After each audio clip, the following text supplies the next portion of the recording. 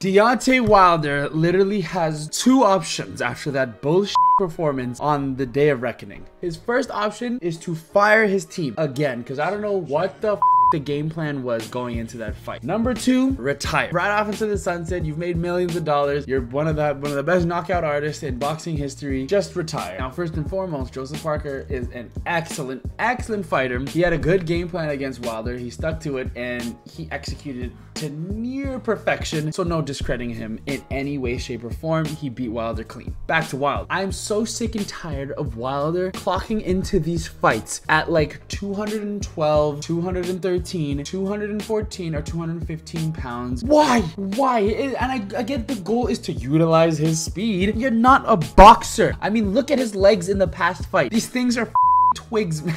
Like, what the hell are you talking about, man? Wilder wants to be lighter on his feet when moving around in the ring, but the problem with this strategy and this approach is that nobody has told him in his corner that he has no footwork or any movement ability whatsoever. So why are you 212 pounds going into a fight against guys that are 240, 250? It makes no sense to me. You need that extra what is the point in being that light? You have no physical presence in the ring. Joseph Parker roughed you up, pushed you up against the ropes, bullied you, did everything he wanted to do. That was part of his game plan.